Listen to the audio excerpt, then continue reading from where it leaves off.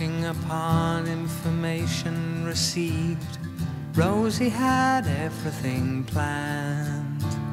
Stood in the garden with shotgun in hand.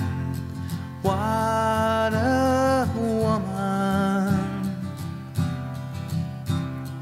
Whilst entertaining the headlines next day, Rosie would not be released if it was found that her man was deceased.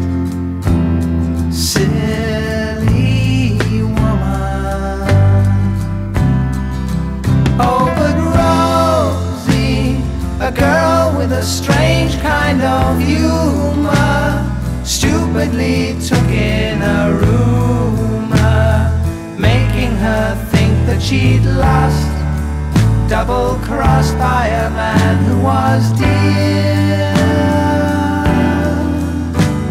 Stood in the garden and shaking her head, Rosie could not understand, wiping her eyes with the back of her hand.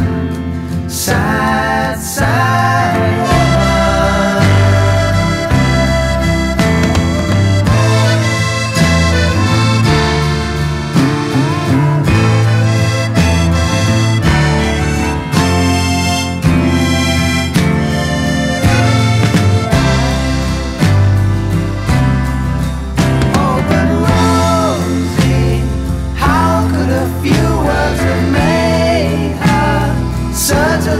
he had betrayed her, making her think that she'd lost, double-crossed by a man who was dear. Very near to her, row upon row of angel heads.